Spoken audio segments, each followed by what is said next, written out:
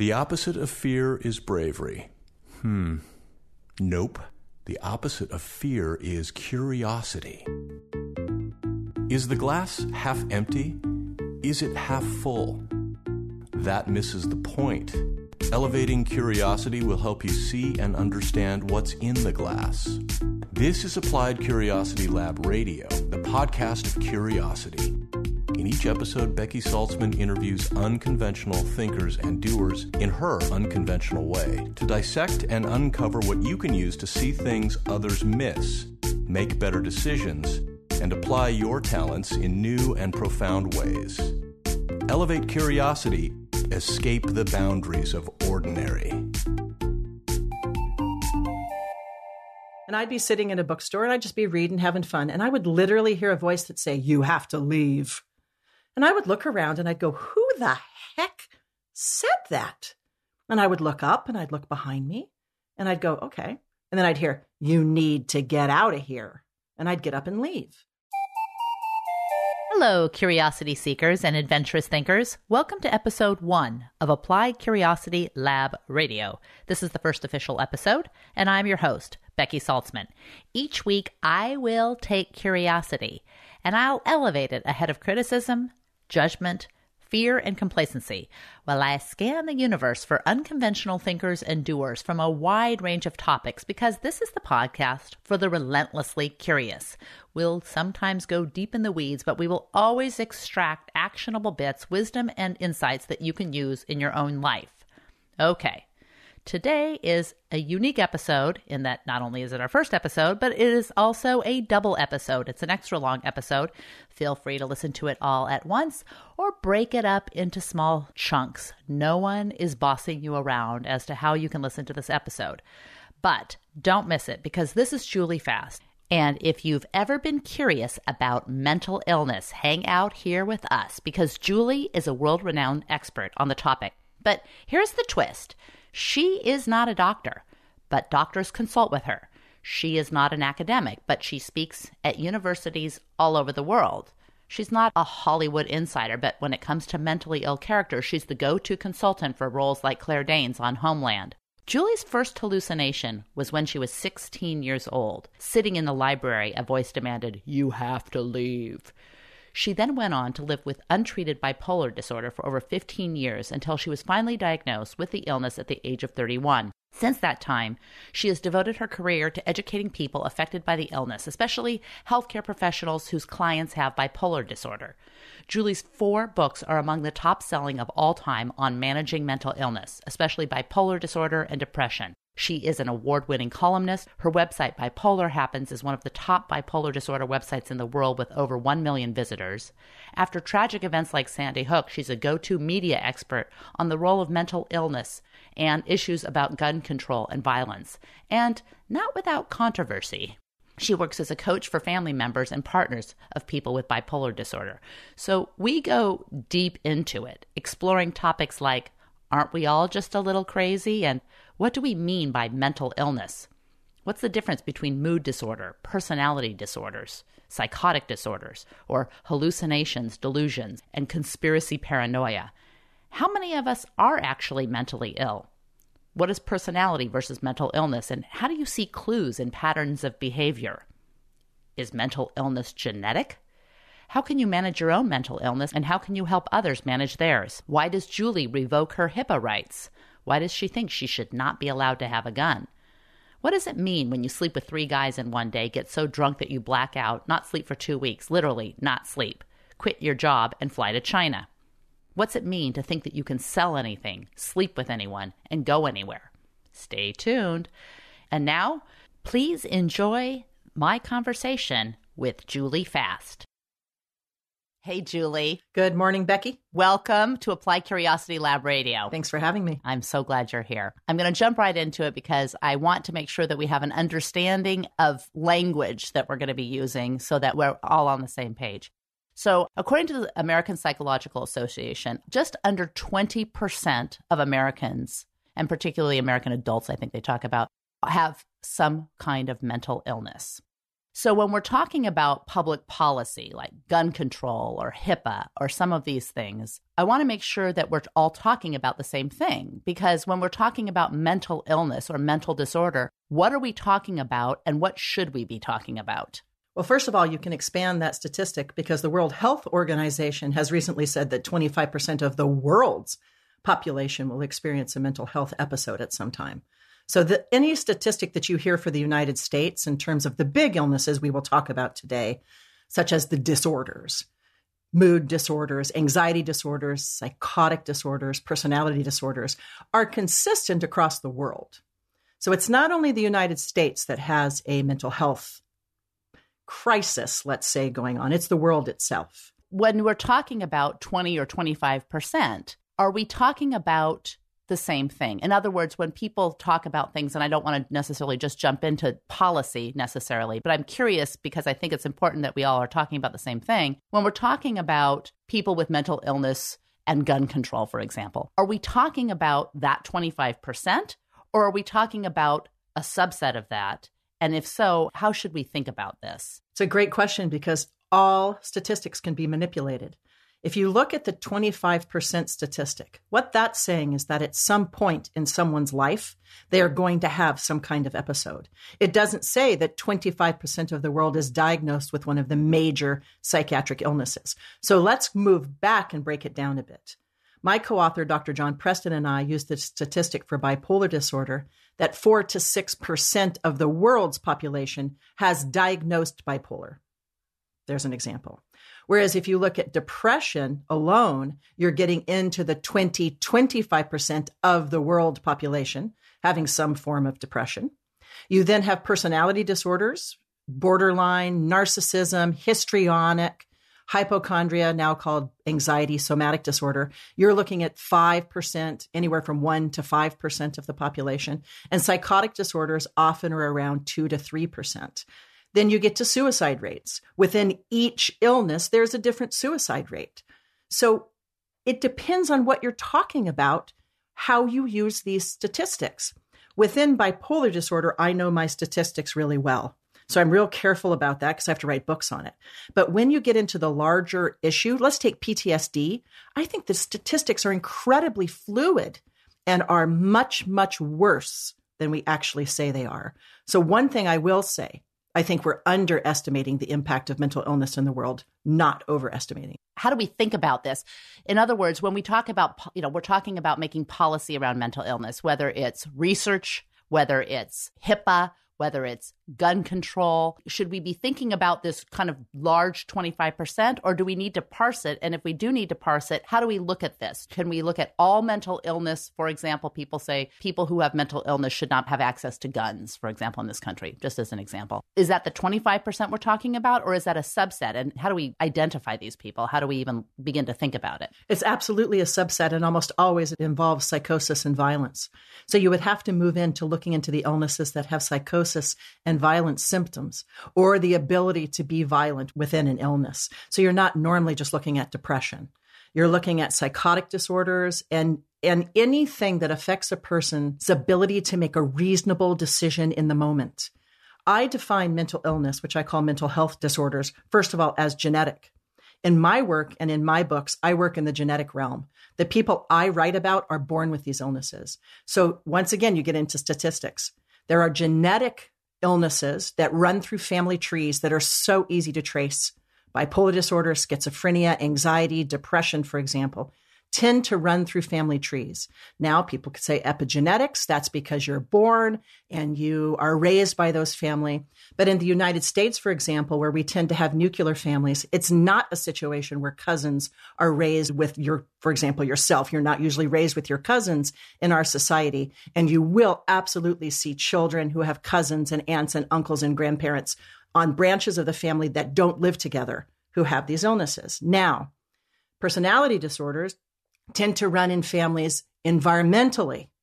So there's an example of breaking things down from genetics to environment. I do believe, though, with the invention of the internet, I started my webpage in 2002, that we have so much more info now. I think we're starting to see that personality disorder symptoms, such as narcissism, for example, you absolutely can be born that way. So How do we define mental health disorders? Here's mine. It is a brain disorder that affects a person's ability to self-regulate the mood and behavior. It means that the brain makes decisions for the person. So, for example, as a person with bipolar disorder, if something triggers me, I, Julie Fast, might go, that's okay. I can live with that. But my bipolar disorder brain is triggered, and I'll start to cry. I could have a panic attack, or I could get psychotic from something that the real me would walk away from. So I define mental health disorder as genetic, brain-based illnesses. So when I say mental illness, it's not environmental for me. The environment comes in as triggers, and it exacerbates the illnesses. So the 25%, I would go out on a limb here and say, absolutely, 25% of the world either deals with something genetic, depression, anxiety, psychosis, or mania.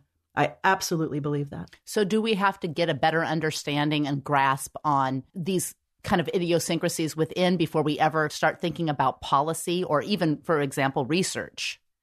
The word idiosyncrasy, for example, brings up a really interesting point. You can have situational mood health changes, okay? So let's say your beloved partner dies and you go into a serious depression. That is not what I'm talking about when I say mental health disorder. That is a brain change from an event.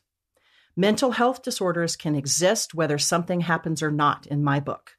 So if you're looking at an idiosyncrasy, you're talking personality for me. Mental health disorders tend to be episodic. They come and go. They can be charted very carefully, which means my bipolar disorder, for example, can very easily be written down. Idiosyncrasies, unhappiness, having life crises, etc., they're not as easy to chart. It's sort of all over the place. So I would not use the word idiosyncrasy to describe mental illness. I would use that to describe personality. And that's the big question. What is personality versus mental illness? Well, when you look at the DSM behind me, 3-4 inches thick, right? The DSM-5, what percentage would you say of the things in that book should we be talking about when we're talking about mental illness or with your definition of mental illness? I was educated by my co-authors. So I work with two men who are my mentors, Dr. John Preston and Dr. Jay Carter. And they are PsyDs. They travel around the world and actually lecture on mental health disorders and management. So they've sort of taught me over the last 13 years a lot of stuff. I certainly read the DSM. I read all kind of big psych textbooks, and I think they're very good at listing symptoms. So for the illnesses that are considered genetic mental health disorders, the DSM works beautifully. You can open the DSM to, let's say, what an anxiety disorder looks like, and you can read it. It's an illness. You're born with it often. It runs in families. When you get to the personality stuff, and you start looking at things like cutting, for example, or suicidal ideation and all of that. Our society right now, because of what's happening on the internet, let's just look at what's happening. I don't know if you know about the blue whale thing that's going on right now, which is a sort of worldwide phenomenon where young children are killing themselves on a dare that's set up through an internet kind of app. It's happening all over the world. You have the 13 Reasons Why show on Netflix that's causing young kids to kill themselves. We have sort of an epidemic of mental health behavior that's happening in our world that we've never seen before. Is that part of society? Is that genetic? Does it mean that the internet has come in and helped kids who already had a predisposition to these kind of illnesses make decisions because an app was there to tell them to? So these questions of what is mental illness, what is disorder, what is personality, I answer them by saying, look for patterns. I bet if I research the young people who are following these blue whale things or whatever you want to call them, there will be a pattern already there that someone was susceptible to something like that. That's the way I see mental health disorders. My thing is I believe in a lot of charts, a lot of looking from birth until now and looking for patterns. Someone who, for example, has a crisis in life, they've been fine up to whenever, then they join the army and they go to Afghanistan and they get PTSD. That's a very different thing than mental illness. So I know I'm sort of going all over the place with your question because that is the problem we have right now. HIPAA, which is the Insurance Protection Act, which says anybody who is getting health care has pure privacy, has been a disaster for mental illness, the kind of that I work with, because the majority of people with severe mental health disorders lose their insight. So they say, I don't want treatment, even though they're lying in the gutter. How do we define mental illness to address that? Then you have something like the Murphy Bill, which Senator Murphy, who has come out of nowhere and sort of been this savior for so many families, he said, in cases of psychosis, we must revoke HIPAA. So that the distinguishing feature that removes HIPAA is psychosis. And how do you feel about that? Oh, I think it's fantastic. For myself, as a person with 3 psychiatric disorders, I have bipolar disorder, a psychotic disorder, an anxiety disorder, and a right brain injury, just to add it all up. I absolutely revoke my rights when I'm sick. I want the people around me to take care of me. I've been so psychotic that I thought I was being filmed and that I was an alien in a human body being filmed driving down the street. Is that someone who is able to make their own decisions about whether they're sick or not? So I revoke my rights. But Becky, it's so interesting because now you're seeing, as we sit here, I'm hearing myself go off on these tangents of here's what mental illness is and here's what we need with HIPAA. This is the problem. There are no definitions. And so maybe what we can do is go back to the beginning and say, when we start to treat mental illnesses as physical illnesses and remove so much of the stuff that goes on around them, this is an emotional failing. It's how your dad raised you. It's because you took these drugs. Pull out the actual physical illnesses. That's where the DSM comes in many cases, or any type of manual or any of my books. Let's talk about that separately from the typical emotional mental health behavior that we all have. I know you said you think you're going off on all these tangents, but I think that it's really important because when we talk about mental illness, I think we might be talking about so many things that the definition becomes useless. It's so amorphous that you can't make policy on something that is so amorphous. And that's what I was trying to understand. You know, I think about global warming, for example, and the word global warming or the use of the term. And when, the minute it's cold, people say, oh, it's, there's no global warming. It's cold out, instead of climate change or climate catastrophe. And I think maybe the use of the word mental illness is kind of a barrier to actually creating policy that we can use to address that. So it's helpful. I appreciate the way you've unpacked it. And particularly, it's interesting to think of the Murphy Bill and the trigger being psychosis, because that's something that's a lot more tangibly measured than mental illness, for example, especially when you throw in personality disorders and all that stuff. But that makes me think of a question. You're an expert, asked all the time. What is the question you're asked the most? And what is the question you should be asked the most?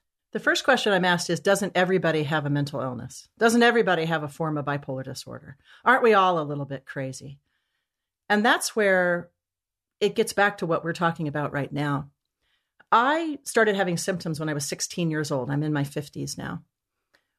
It is so easy for me to go back to my first psychotic episode at age 16, because it used to happen in bookstores. And I'd be sitting in a bookstore and I'd just be reading, having fun. And I would literally hear a voice that say, you have to leave.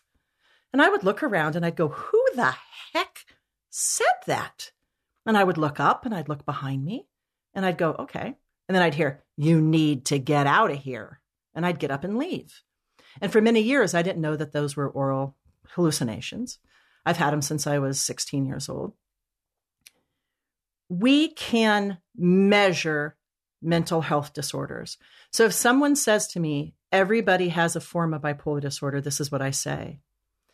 Have you ever been in a situation where you felt so perfect that your ability to make rational judgment was completely gone, and you thought it was okay to sleep with 3 guys in one day, get so drunk that you blacked out, but still think it was fun, not sleep for almost 2 weeks, quit your job and fly to China?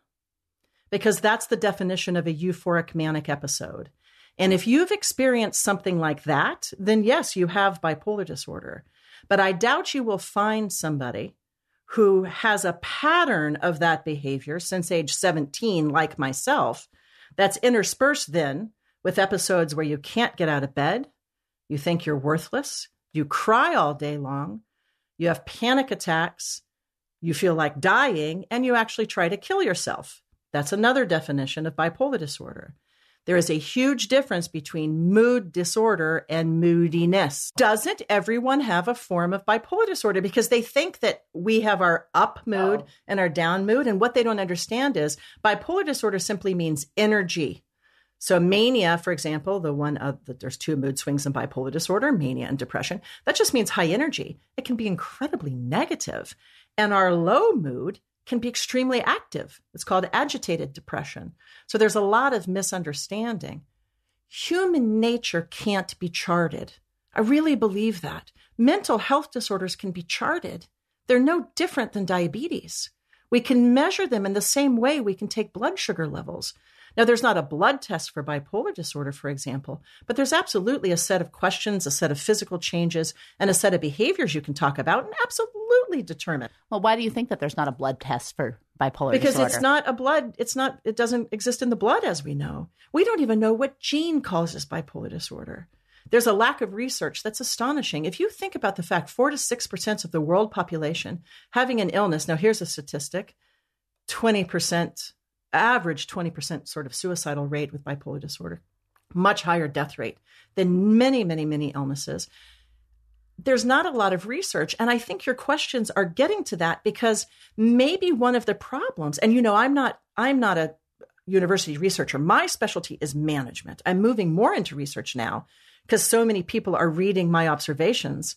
And in fact, right now I'm part of a research study at Southern Methodist University to see if we can measure mania in the eyes. Wow. So it's a big, big thing. Maybe the problem, Becky, is that we do not have a clear enough definition of what we are trying to treat. In my head and in my world, I understand what bipolar is. I educate it. And once someone sees one of my talks, they'll come up and they'll go, oh, my grandma had that, or I have that, or my sister had that. It's very defined. Whereas if you just throw those words out there, mental illness, narcissism, bipolar schizophrenia. Well, also people diagnose it all the time. So, they'll look at the president, they'll look at Donald Trump and they'll say, oh, he's mentally ill. And people will say, yeah, he really has some traits of mental illness, as if we're diagnosticians or as if we're using that as some kind of negative thing to throw at him. Like if you have mental illness, that's the same as you're a liar and a cheater and you have mental illness. So why would you want to do research or treat something that is similar to being a liar, cheater, or bad person?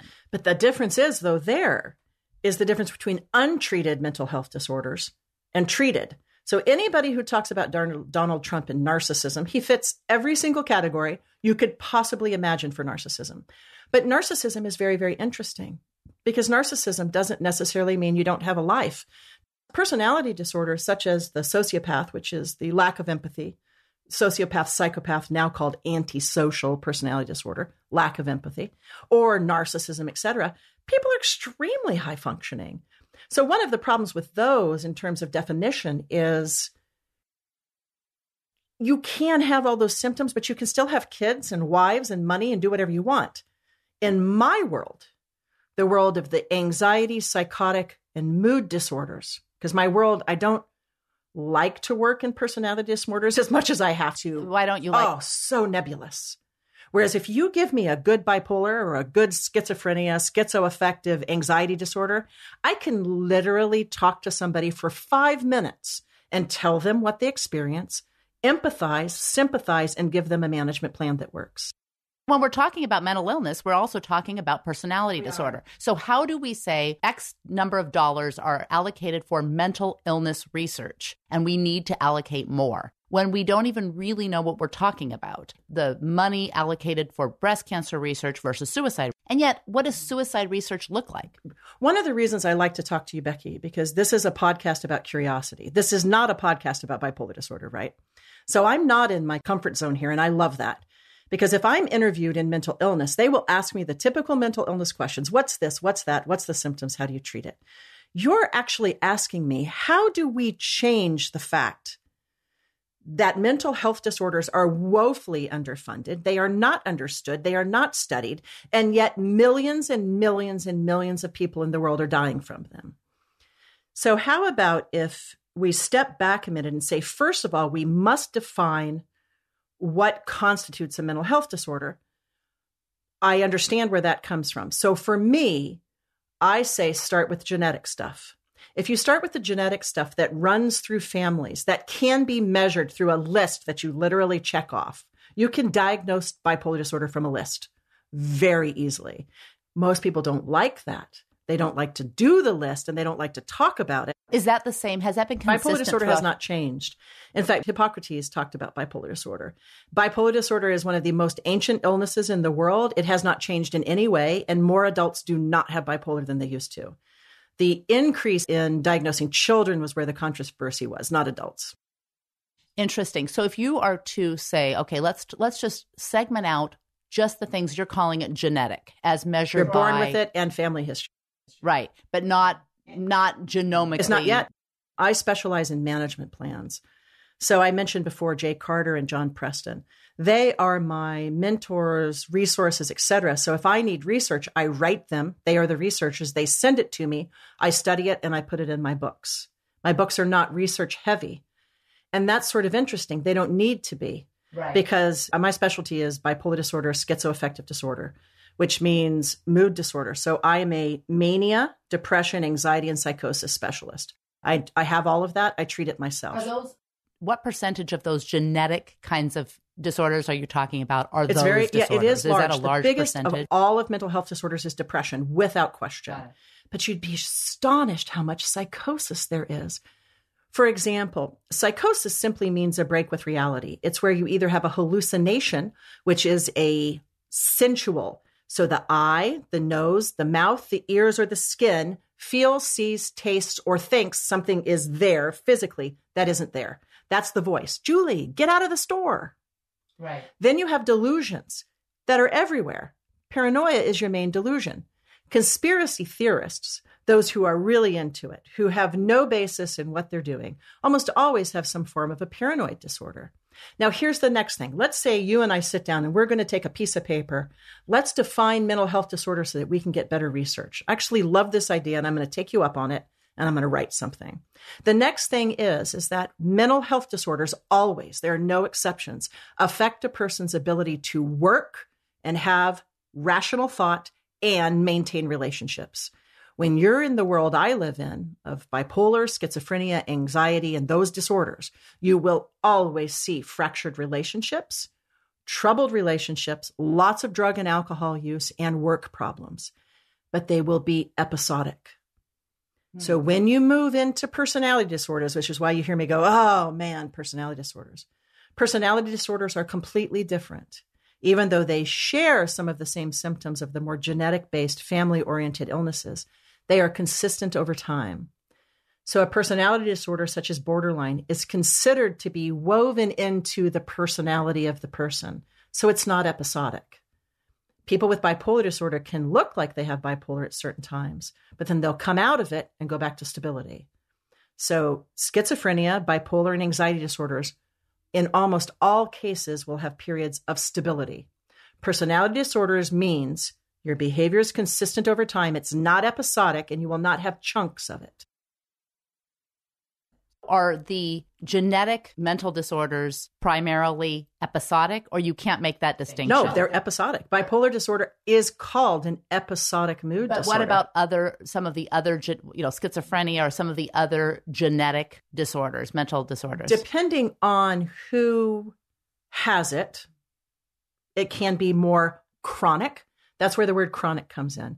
But otherwise, yes, bipolar disorder, anxiety disorders, and psychotic disorders absolutely come and go. Should we talk about those disorders, the disorders that you create management programs for? Should we be talking about those disorders in a digestible, easier language that is extracted out of the term mental illness? Why? So I understand that question. So that we're not equating. So that's a terminology question then. So that's why I say mental health disorder. I just did a big article for Psychology Today about Chris Cornell's suicide. Mm-hmm. And I got quite a few responses from people who say, we no longer say he took his life, he killed himself. We want to change the language of suicide. He suicided or he died by suicide. That makes a lot of sense to me. And I wrote every person, I can't answer, I get hundreds of emails, right. But these people I wrote back because it was some big names who wrote me. And I said, thank you. I need to change my language because if I kill myself from bipolar, I have not killed myself. Bipolar killed me. It is no different than dying from cancer. So died by suicide is an example of that's truly what is going on. When someone with a mental health disorder kills themselves, almost always, they are not in their right mind. They are often psychotic, hearing voices, having thoughts that are not real, thinking that they don't mind, that they don't matter in the world. All of that to me that means your mind is not working. So suicide, he died by suicide, makes sense. We tried to use the word brain disorder. I watched for many years a lot of organizations trying to say brain disorder. It just didn't pick up for some reason. Yeah. So I decided to combine the two. I'm very conscious of my words. I say mental health disorder. Mental is a derogatory word for some people. But the truth is, what else are we going to call this? This is our mind. So if we wanted to say mind disorder, then that also is confusing. So I stick with mental health disorder. As long as people understand how that's different from mental illness in general. For example, you say that with personality disorder, you don't love dealing with personality disorder. It's not my thing. It's not, and often if you're not an expert in something, you know what your limitations are. The truth is though, is that in my coaching business, for example, 50% of my work is with personality disorder. When you have a genetically based illness that runs in families that can be helped with medications and true changes in life, such as bipolar, schizophrenia, and anxiety, you can say to somebody, here's the symptoms. If you do this, this symptom will happen. And it's across the board. For example, in bipolar, if you don't have circadian rhythm-based sleep, it is very, very rare that you'll be stable. If you take a night job, you will be sick. Hundreds of years of documentation of the role of sleep in bipolar disorder. So one of my main ways I manage this horrific illness is I go to bed at the same time every night. Even if I feel like partying, even if I've met a new guy, I'm in bed by midnight, asleep by midnight, but in bed usually by 10:30. So boring, but I know it works. When you move into personality disorders, it doesn't work like that. They're more emotionally based. They're often trauma based, and they're much more based on who the person is. So it's not that I dislike working with personality disorders. It's that it's hard. Got it. So you have $50 million. And you're going to allocate it in a very specific way. And with all the 25% of the world's population with some form of mental illness, what do you do with that $50 million? It's pretty easy for me. I teach people what a regular thought is and what a thought that's related to a mental health disorder is. I already have the plan. So my next book is a book for children. So many people think children cannot have mental health disorders, and the reality is that children can have extremely severe mental health disorders. In fact, most of the beds in the psychiatric units in the United States are filled. So there are not enough even beds for kids with psychiatric disorders. I do not believe this is because we have an increase in psych disorders. It's just that more people are getting help. That's my opinion. If you are a child and you have the thought, I want to die, very rarely does a child have a thought, I want to die. But what they need to know is if you have that thought, I want to die, and 4-year-olds can have that thought, 3-year-olds can have that thought. And as they get older, they can have that thought a lot. Parents tell me this all the time. If we have a plan in place in schools, if we have a policy plan, which is no different than if you fall off the playground in a merry-go-round and you see a bone sticking out of your leg, you go tell somebody, I have broken my ankle, broken my leg, I need help. It's exactly the same. If you have the thought, I want to die, that's okay. It means that your brain chemicals are producing ideas that are not necessarily indicative of how you actually feel. Let's go talk to somebody and work on writing your brain chemicals. Now, a lot of people say to me, but what about expression? And you're telling people how to be, whatever. And I don't care. My whole goal is to prevent what I see in my work, which is parents calling me when they're in their 40s and the child's in their 20s, and the child was suicidal at age 5, but a therapist said it's impossible for a child to be suicidal. So I would take that $50 million and use it in quite a few ways. The first thing is I would start an educational system in our school that says, here's what brain health looks like. I want to die is actually a normal thought for a lot of people who have brain disorders. It's okay. I experience it all the time. It means that your brain's out of whack. Let's go talk to somebody about it. It doesn't have to be medications that you use. Let's learn how not to act on it. That's number one. Has to be done with children. If you have, for example, a child who has hypersexuality, no one wants to talk about it. Let's be honest. There are children who are hypersexual, which means they take off all of their clothes. They try to touch other children, and they're 8 years old, and they have no idea why it's wrong. Let's say there are some illnesses, such as childhood onset bipolar disorder, where young children do this. Let's be open about it. Educate the schools. So school first, without question. The next thing is I would build work centers so that people with mental health disorders can find meaningful work. So I would start at the beginning, and then I'd reach the middle. Our inability to work is devastating. I am gravely disabled by my mental illnesses. I cannot work full time. Many, many people with these illnesses are on disability as compared to people with physical illnesses, because we are taught in our society, you either go do your 9-to-5 thing or you're an entrepreneur. There's sort of not something in between for those of us who are quite brilliant, because many people with mental health disorders are abnormally intellectual, but we can't fit into being a doctor or a professor or whatever. So a lot of us flounder. I'm lucky because I hit the internet boom right in the moment because I'm an entrepreneur. But many of my friends with mental health disorders, you're looking at 40, 50 jobs, and it's not because they can't do the job. We are not intellectually affected by our illnesses. It's that we can't handle the workspace or what's around it. So I would create a type of work and job center where those of us with mental health disorders can learn it's okay to work 20 hours a week and spend the next 20 hours on self-care. We are disabled. There's two things in mental health that we don't want to talk about. We don't want to talk about the severe disability that most of us go through. For example, people with bipolar have a very high rate of going to college, but almost all of them drop out. It's an enormous dropout rate. So you have this intellectual desire to work and go to school with the inability to manage the illness to make it happen. And the next thing is we never talk about the violence that is in so many of these illnesses. And I see it every single day in society where someone with a mental health disorder has committed a violent act.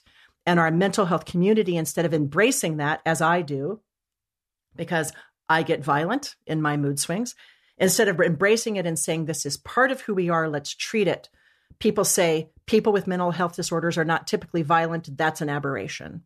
So those are the things. So I'd start with childhood education on that's what the brain is. That's what my next book is about.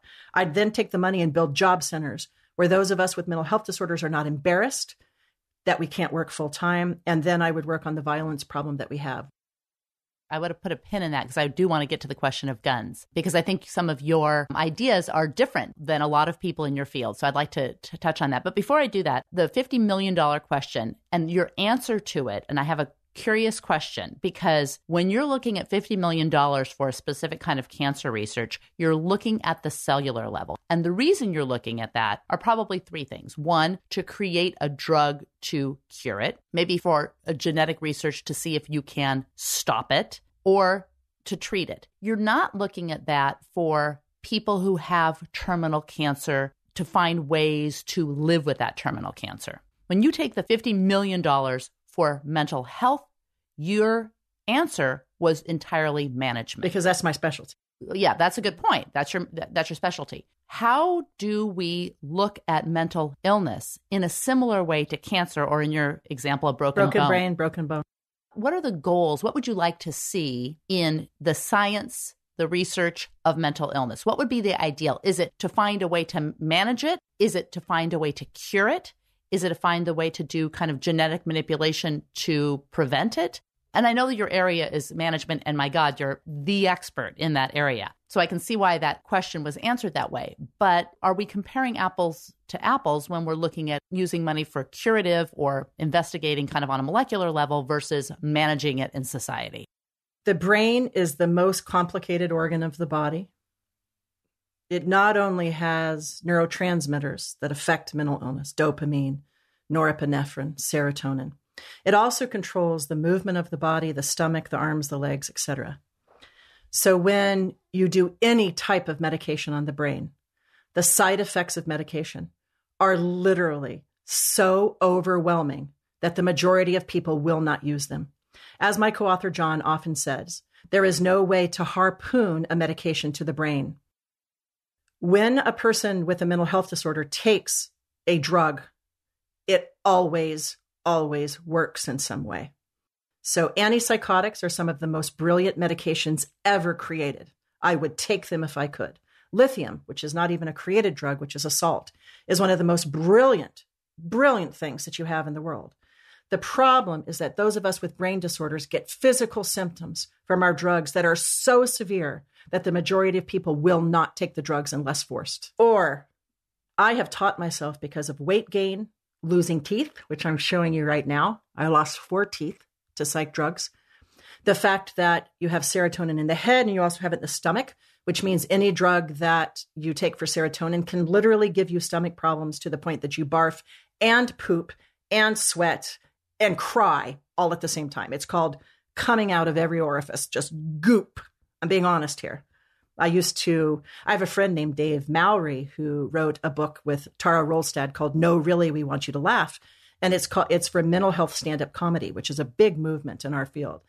The jokes about side effects, it's like we need to carry around a toilet paper roll with us. Imagine having a severe mental illness where you also have the signs of a colon problem.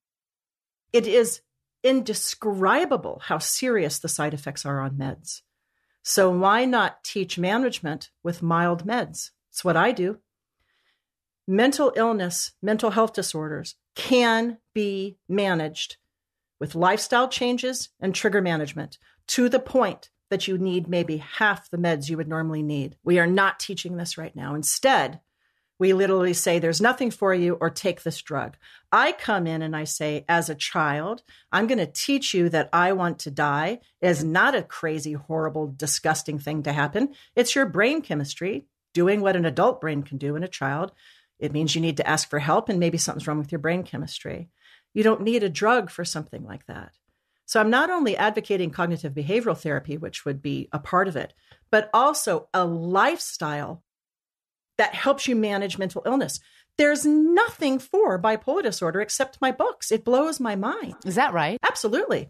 So for personality disorder, borderline, for example, there's something called DBT, which is dialectical behavioral therapy, which is wonderful for borderline. It's a massive lifestyle change. Dialectical behavioral therapy is, my co-author John explains it the best. One reason borderline is so hard to treat is that borderline is a personality disorder that involves the emotional in an emotional rush that's so overwhelming that you will act out in any way possible to get the emotions to go down. DBT teaches you, here comes an emotion, don't act yet. There's a middle ground. What can I do? Can I breathe? What is the actual situation? There's all kind of stuff in that middle. So John describes it as there's 1 column, 2 column, 3 column. In column 1, your boyfriend says he doesn't care about you for. Column 3 is, oh my God, I'm going to cut myself and bleed out in front of him on the floor. That'll show him. That's a borderline kind of thing. DBT says, wait a minute. Let's just feel that emotion. Let's deal with it. Let's find other ways to go through it so that you don't have to cut yourself and bleed out on the floor in front of him. It works. Bipolar disorder is different because even though we can use some forms of DBT, we have so many other symptoms besides that. I call bipolar the garbage pail illness. So mania, because you will have this symptom. It's okay for me to have 3 boyfriends, to sneak them into my parents' house, to have sex in the backyard, to drink 15 beers, and to quit my job and fly to China. There's a lack of insight where DBT will never touch it. So my specialty is prevention, where you learn the first signs of mania. Oh, this picture is really bright. I'm going into a manic episode, so I better stop it. So that's my health card system. So they're equivalent to DBT. It's the only thing I know of on the market. Bipolar disorder is not an emotional illness. That's a big mistake people make. It's a symptom-based illness. It's no different than diabetes. We list our symptoms. So research needs to go into managing the actual symptoms way before we need more research and better drugs. So, for example, in the research I'm doing with the fabulous group of people at Southern Methodist University, I'm part of a graduate study. A woman read my article for BP Magazine for Bipolar, which is a wonderful magazine, about 3 signs for recognizing mania in the eyes. What if, just like now, you can take a little blood prick and put a little piece of paper in it, tells you your blood sugar rating. What if we actually have physical changes in the eyes that show if we're euphoric manic or dysphoric manic? And one day we invent a scanner and it goes, sorry, you got 7 of the 10 markers of euphoric hypomania. You're euphoric hypomanic. It takes away the emotion. What you're saying, and I want to get to your cards and the management now, because you have to have a way to, how do I see it coming? Have to. It's not taught at all. How do I see it coming is step 1. Mm-hmm. That's not step 1. It's so interesting because step 1 is an internal observation where you become your own detective. I teach people with any mental health disorder, I don't care if it's borderline, if you're told you have narcissism, you need to change. It's an internal watching of the self. Constantly? Constant. I don't ever take a break from watching myself. It's how I'm not dead. Is it exhausting? It gets extremely exhausting, but otherwise I'd be dead. So eventually you have to make decisions. This morning, as I was getting ready for this interview, I was looking in the mirror. This had nothing to do with this interview, actually. And I went, holy crap, I have so many mental illnesses. And I look in the mirror and you can't see it. I have this long hair. I have a regular looking face. I don't look sick. And yet I've been sick as a dog for the last couple of weeks because of a trigger of having to change a book deal. You can't see that I have trouble getting out of bed. You can't see that I have literally every single day have to open my computer and not have a panic attack. You can't see it. Would it be helpful if I could? Absolutely. Because just like with that broken ankle, I remember I have a lot of physical problems and I was in a wheelchair once because I used to be this athlete and I was always breaking things and hurting things. And I remember being pushed in a wheelchair and people going, oh, what happened? And I'm like, no one has ever done that for my bipolar. No one has ever said, wow, it must be hard to have one of the worst mental illnesses in the whole world. Look at how we treat schizophrenia. You and I live in Portland, Oregon. There are so many people on the street right now with schizophrenia that it's blowing my mind. Because our rent prices have gone up here, as you know. I'm watching the increase of the mentally ill on our streets, just lying there in the gutter, basically, talking to themselves with long, dirty fingernails, because we have a society that doesn't see it as a physical illness. If someone were lying in the street with a big swollen ankle with a bone sticking out, literally every single person in the neighborhood would walk around and go, oh my gosh, let's get him to a doctor. Whereas I go up to someone with schizophrenia, with their rotting teeth, and because this is the bad form of the illness, or pushing around a bag lady, which is a form of schizophrenia, pushing this around. I buy food, I talk, I do whatever. We do nothing. But how do we teach ourselves when we have a mental illness like that? How do we teach ourselves to do that? Is there a name that you call that constant self-reflection, which sounds exhausting? It is exhausting, but there's something very exciting about it to me. I love this topic more than anything. And you and I both love big data. So this is basically Moneyball for bipolar is what I call it. Because anxiety, schizophrenia, and mood disorders, those are 3 main disorders I specialize in. Once again, I want to reiterate that versus personality disorder, which tends to be much harder for internal spotting. We always have periods of downtimes where we are not sick. Nobody with bipolar, for example, has an entire life of the same mood swing. Actually, you can never say nobody with anything. Let's say the majority. We will always have moments of insight. That's why so many people with bipolar stay in relationships, is because they'll have the insight and go, oh my God, what just happened? Please help me. Or, oh my God, just what happened? That will never happen again. So is it important to understand how to use those moments of insight? That is. So in that moment, I remember in 1997, when I started writing the health cards, I was so sick. I had been diagnosed with bipolar at 31. I couldn't work. Here I'd had this amazing job in Japan. I'd just come back from China. I thought I was going to be a professor. I was a writer. I literally was so sick I couldn't work. And I sat down and I said, darn it. The meds made me gain 80 pounds. I have acne. My eyebrows are growing weird. I have to find something else. The meds are not working for me. Now, Becky, I want to stress medications are required for most people with severe mental illness. I take my lithium. I take my medications, but I don't take them all of the time. I use them judiciously during serious mood swings because I have a form of the illness where I can do that. Not everyone can do that. And I said, there must be a better way. And as though it came, I remember looking into the skies and going, where is this coming from? I took out a pen and I said to myself, if I could just get the big picture, if I could just see what bipolar actually is, maybe I could manage it. There were maybe, I'm not kidding, maybe 6 books on bipolar disorder on the market at that time. Most of them were memoirs. There's a woman named Mary Ellen Copeland. I always love to mention her. She now does what's called the RAP program, which is a wonderful program. She was one of the first people I ever remember. She had a workbook. And I remember going, wait a minute, a workbook. That means I can do something. And at that point, I never read another bipolar disorder book again until I started my own radio show years ago, because I didn't want to be influenced. I said, I want to find out about myself. And so I sat down and I had the luxury of being in a relationship for 10 years of somebody with bipolar 1, I have bipolar 2. So I watched him and I watched myself, and I wrote and I wrote and I wrote, and I still have, it was a yellow notepad way before the kind of computers we use. And I wrote and I wrote and I wrote, and I went, wait a minute. I say the same thing every time I get manic. Could I tell my mom what to look for so that she won't let me buy a $5,000 chair? Okay, let me understand how this works. So you sat there and you had a moment between episodes, yes, because one of the benefits is the episodic. So you sure as hell better use that moment of episodic, non-manic or non-depressed to do something, to assess it. And you set up something where you would track and you would continue to track even as you were going out of that non-manic. You tracked for 13 years. Now, when you were manic or depressed, did you ever deviate from tracking, or you were still able to kind of track? When you asked me about what I would do with my $50 million, the reason I would do something with work is that all of us are built with special talents, whether it be working with our hands as a carpenter. My talent is I'm a system writer. From the time I was a little girl, I would look at something and go, that's not very well done. And I remember getting out my pens and paper and going, let's chart it and do it this way.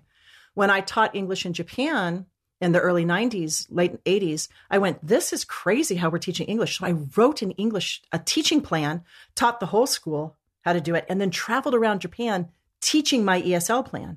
But in typical bipolar fashion, I dropped that when another idea came along and never went forward with it in the way that I could. That's another bipolar thing. So I think I'm a combination of a certain kind of mind. Engineer writer who then realized she had severe bipolar. Let's say somebody was an artist who then got bipolar. They are going to show their art. Their bipolar will come out in their art. Mine came out in systems. So the health cards were not my first system I'd ever create. Bipolar, schizophrenia, and anxiety are big data illnesses. If you get enough of your own big data, you can manage it. So why wouldn't you use that $50 million to do a Fitbit for symptoms? Because that's so interesting you say that. I was just talking to another person. I have a book I recommend called Better, Smarter, Richer by Jackie Babicki Peterson. And I met with Jackie the other day. She asked me the same question. It's because I'm a creator and I'm not a developer. I have a big problem personally that has nothing to do with bipolar, which is I have 5 million ideas. I know how to hire people to manage myself and my work. I have a wonderful manager. But you, for example, are more of a product developer. So people with bipolar disorder must get better at business. We must learn to work with others to help us. We must learn how to get grants and how to work when we're well to have things set up for when we're sick. So the reason I didn't answer the question that way is that I don't think that way, which is why I must hire somebody to help me get the health cards out into the world more. Do the health cards that you developed, and I want to delve into that actually. Do the people who use the people that use those health cards, are they required to be as methodical and recording their own symptoms as someone like you? That's a fantastic question, because the health cards are too advanced for most people who have an illness, which is why the majority of my work is with family members and partners. Because the health cards have 3 sections. The first is what you think, say, and do during a mood swing. The middle section is what I can do for myself. And the third is you telling the people in your life how they can help. One day I was with my former partner, Ivan, and he was very depressed, and he said, give me a hug. And I remember thinking, God, when I'm depressed, I don't want to be touched. And I went, oh my gosh, wrote it down. So on my health card, which you can read his health card and mine in the book, it says, ask me to go for a walk when I'm depressed. His says, hug me. So our symptoms were exactly the same. But what we needed to get better was completely different. People will often say, Julie, the health cards, I could just make 3 columns and do that. Why are you selling these? And I'd say, but that's not the point. The point is when you get the health cards, there's thousands of symptoms already listed that you literally just take your highlighter and you go, oh, everyone who's manic is the same. And then you'll read how I help myself, how I ask others to help. And you'll go, nah, I don't want to take a walk when I'm depressed. Mm-hmm. I like to curl up with some hot cocoa and watch a movie. So people who use them blow my mind. They will send me. There's a young girl I'm working with now. She's about 20, had a horrible psychotic manic episode where she had to leave school, sent me a health card for a trip she was taking. And in the first column, in her handwriting, it shows her writing down her thoughts. The car is too busy. I need to get out. I can't ride with my parents. Will I hurt their feelings? Middle column. I can ask to ride in a different car. Third column. Please don't take it personally if I say I can't ride in your car. And I just went, that's the most beautiful thing I've ever read in my life. That's data. So when I had to let go of an artist on a book in the last couple of weeks, I went into an extremely severe depression. That was so severe. I was suicidal. I didn't want to live. All I wanted to do was lie in bed, take drugs, and die. But my health cards were there. And what the health cards said, when you're suicidal, all you want to do when you're depressed is lie in bed, eat sugar, take drugs, and die. You're sick. It's not real. So every single day for a week, and I couldn't work very much. I had to put off a lot of stuff. I remembered what my health card said. Get out of bed. I remembered what my book, Get It Done When You're Depressed, said. Be your own drill sergeant. Think like an athlete. And I'd be lying in bed and I'd go, get up, get up, get up. You have to get up. And I'd visualize the health cards. You must answer your phone, open your email, ask for help, call your therapist, all listed. And if we can get people to make their own little plan like that, whether it comes from a parent or a healthcare professional or partner, they will read it when they're sick. And it speaks to them and says, you're sick right now. You don't need to die. You don't need to leave your wife and kids. You don't need to quit your job. You need to focus on managing bipolar first. Julie Fast is a mental health guru and best-selling author. You can find her at juliefast.com. This is fantastic. Isn't this an unbelievably intense topic? To think that you and I are sitting here having this conversation about something that really should have been worked out a long time ago. We're a little behind. Yeah, we are. And I think I suspect that there are some reasons for it. Here's a story of stigma. I often work with families where a parent will say, we can't tell the world he has bipolar disorder or take him to the doctor because it will be on his work record. And I'm like, you have a child who is paranoid, smoking pot. Oh gosh, pot. There's another topic these days. Smoking pot. You literally have him locked in your house. And instead of using my system to work with the police and work with a crisis intervention team and take him to the hospital, you hope he can wait it out so that it doesn't go on his record. That's called self-stigma. And that's the belief of the person who either has the illness or loves someone with the illness, that it's so embarrassing and so devastating that you can't let the world know. I'm loud and proud about my bipolar. So we had the gay movement, the LGBT, community. I've watched what they do. I model what they do because what they have said is you're going to live with us.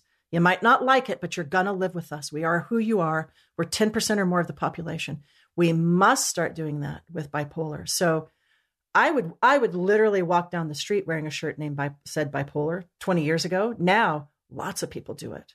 So we are changing. This is what I love about curiosity, because you can ask any question out of curiosity and there shouldn't be fear. It should be, you don't need to be courageous. You just need to be curious. Yes. That's why I don't worry about so many topics in any of these conversations kind of going all over the place. It's for dilettantes, right? It's fun. Right? It's fun. I love it. Now, a couple of questions. I want to make sure that I get a little bit of definition on this whole bipolar, because I know there's bipolar 1 and bipolar 2, and I want to make sure if you were wearing a shirt, would it say 1, 2, 1.5, 3? What would it say? Bipolar disorder is a mood disorder that affects a person's ability to regulate the mood, self-regulate the mood. So I teach a class called Psych 4x4. I'll do it really quickly. There are 4 main types of psychiatric disorders: mood disorders, psychotic disorders, anxiety disorders, and personality disorders. Mood disorders only have two things: depression, called unipolar depression, and bipolar. That's it. So bipolar is a mood disorder. The only thing that separates unipolar from bipolar is mania, period, no exceptions. So basically, we are talking about a mania illness with bipolar. That's the first thing to remember. So the definition of bipolar 1 or bipolar 2 has to do with mania. People with bipolar disorder all have the same depression. So our symptoms will be the same. Severity can vary greatly, but you will find around the world depression is the same. You either have weepy depression or agitated depression, the same. The difference in bipolar 1 and bipolar 2 is mania. Now, picture a box and you have bipolar disorder. And I think it's like a Venn diagram or something, right? You can put, that's the beauty of bipolar, is that you literally can chart everything in this illness. It is not nebulous. Treatment is hard, but the illness is like a computer program. It is so easy to track. So bipolar disorder is depression and mania simply means energy. That's what's important to remember. It means increased energy. The number one symptom of mania is less sleep without being tired. So if someone says, I have bipolar, I ask them about sleep first, and they'll say, sometimes I stay up all night and sleep the whole next day. I'm like, sorry, dude, not bipolar. Because with mania, you stay up all night and stay up all the next day. You're not tired. So that's the number one hallmark. The next thing is an increase in goal-driven activities, which can be negative or positive, can be violent, homicidal, or extremely creative. You also have hypersexuality, hyperspending. And the reason is that, as Dr. Jay Carter, the author of The Complete Idiot's Guide to Bipolar Disorder, teaches, your frontal lobe, peak, just turns off when you're manic. So it's a very exciting time. I actually have a speech called Lightning in a Bottle, 5 Sales Secrets from a Manic Mind. Because people who are manic, especially the kind of manic that we consider upbeat and positive, called euphoric mania, we can sell anything, sleep with anyone, and go anywhere. Because there's not a voice in our head that says, wait, what? You're going to what? It's gone. We value euphoric mania in our society. We value euphoric mania, but euphoric mania, what goes up must come down. So it never really stays around as much as we'd like it to. So bipolar 1 and bipolar 2 are about mania. So there are two types of mania, euphoric and dysphoric. Nobody talks about the dysphoric. Euphoric is hypersexual, fun, traveling the world, extremely creative, excited, bright eyes. That's when with my mania study, I see a film across my eyes that sparkles. My eye colors change. Your body goes back. Your skin always clears up. It's very rare to see bad skin with mania. You have beautiful flowing hair. You wear lots of beautiful clothes, and you walk in the room like you own it, which means you do. So I've often taught myself when I'm depressed to act like I'm manic. That's how I can give speeches when I'm depressed, is that I pull in this manic energy, which is I'm going to act like I am the world's greatest speaker, and then I can be. Dysphoric is the combination of a low mood with high energy. It's by far the most serious downswing or serious symptom of bipolar disorder. That's where a lot of aggressive suicide happens. If you hear someone with bipolar has gotten themselves shot by the police, for example, which is called murder by cop or suicide by cop, the poor police, what they have to go through, Becky. They're our front line in mental illness right now. We don't train them enough. That's the dysphoric mania, which means that you are depressed, but you have lots of energy. So that's euphoric and dysphoric. Now, finally, to your question, bipolar 1 means that you have all the symptoms of depression, but that you have hypomania, which is a milder form of mania, and full-blown mania. So it's about the level of mania. Hypomania is all the same symptoms as full-blown mania, but it just doesn't stay to the point where you get out of control. So you do a lot of crazy things and you can really wreck your life, but you're not to the point where you actually will do things that are so dangerous that you get put in jail, for example. Full-blown mania, here, this is statistics again, 70% of people with full-blown mania are also psychotic. So bipolar 1 is hypomania with full-blown mania. Almost always a person with bipolar 1 will go to the hospital in a manic episode. Unless it's caught early, those are the people who are in your psych wards. They're either there because they're depressed or they're there for full-blown mania. You don't see people with hypomania in the psych wards. I have bipolar 2, which means I have a lot of depression, like everybody with bipolar, but my mania stays at hypomania But there is a spectrum. There's a fabulous doctor named Dr. Jim Phelps who created the concept of the bipolar spectrum disorder. Psycheducation.org is his website. And he shows that we actually have a continuum. Cyclothymia, the mildest form, and then see it go across and it goes whoop all the way to full-blown mania. In the middle would be bipolar 1. In the middle is bipolar 2. Milder form, cyclothymia. And then you move towards bipolar 2, all the same depression, but with hypomania. And then as you move up the continuum, you hit all the depression plus full-blown mania. I'm somewhere between bipolar 2 and bipolar 1. I have extremely long and very, very intense hypomania. And the only time I went into full-blown mania was when I used medical marijuana. Marijuana, because of its high THC content, is our number one problem in bipolar disorder today. Marijuana THC or marijuana CBD? Nope. CBDs are why most people smoke marijuana. They're actually trying to eat or smoke to calm down. And the CBD, which is your anti-anxiety, et cetera. The THC, which is the hallucinogenic. The latest study shows, they literally came out last week, that the THC content in today's marijuana, which tends to run around 18%, increases your risk of psychosis by 159%. Wow. It increases the risk of psychosis in someone with a mental illness, or increases the risk Anybody. So you add bipolar to it, and you've got, I believe, about a 700%. They usually say sevenfold. So if you take someone like myself with bipolar or someone with schizophrenia, those are the illnesses that have psychosis. We have a sevenfold increase of psychosis. 90% of my coaching now is pot related. Mm-hmm. It's driving me crazy. Mm-hmm. I teach a class called Bipolar Disorder and Weed. I like to talk to emergency room doctors because they're often frontline. And a friend of mine's an ER doc. And I was asking him, he's like, you wouldn't believe how many hippie types are coming into the ER psychotic because their dealer, whom they've been smoking the same weed for 50 years, literally, the THC is so high, it's making him psychotic. Really great takeaways. Thank you. Now we're going to just hit some quick, curious questions just to kind of wrap it up. So the first thing is, what book, documentary, video, artist, musician do you most or have you most either gifted or recommended? Without question, The Four Agreements by Don Miguel Ruiz. The Four Agreements is the best lifestyle book for people with bipolar I've ever read in my life, because The Four Agreements is a Toltec mystic book. So the beginning of the book is more religious than maybe some people like. So I tell them, read that, do what you want with it. But the Four Agreements basically teach you how to live a life where your emotions are giving you trouble. Because bipolar disorder doesn't let us choose our own moods, we have to have a set of rules to live by. I live by the Four Agreements, two of which are don't make assumptions and don't take anything personally. The number one thing that bipolar disorder does is makes you make assumptions about what's happening because you're manic or you're depressed, you're psychotic, or your anxious brain says, someone's following me. Someone's doing this. Someone's getting at me. There's a camera in the corner that's looking at me. He hates me. My manager's going to quit. Those are all assumptions that I step back and I go, I will not assume that's real. So without knowing it, the Four Agreements gave me a very strong pattern. The first one is don't be a gossip, be true to your word. Second, don't take things personally. Third, don't make assumptions. Fourth, do your best. In bipolar disorder or in any mental illness, our best must be our goal because we will not be at the level of people who don't have a mental illness in terms of work and creativity. We can't. We have way too many illnesses we have to do with. We didn't talk about this, but I was the original consultant for Claire Danes' character on Homeland. Love that show. How do you feel about I think in the beginning it was superbly, very, very well done. And I love Claire Danes. She was very nice to me and we met and she was absolutely awesome.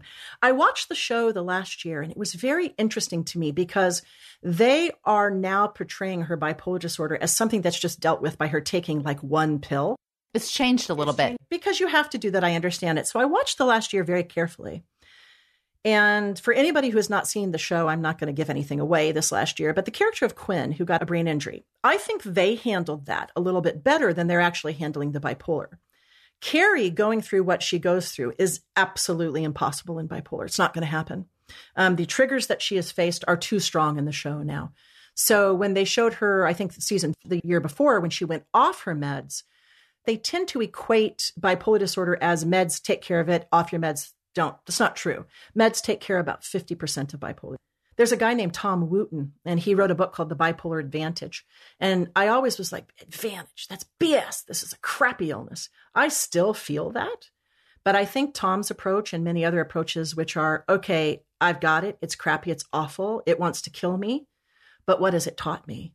So I'm moving a lot more into reading about being somebody who is self-sufficient, where the behavior of others is not my business, where I can have horrific things happen to me and be betrayed or have horrible things happen where I have to leave relationships, whatever, but come out of them. I still get sick. The bipolar is always going to show up. It does.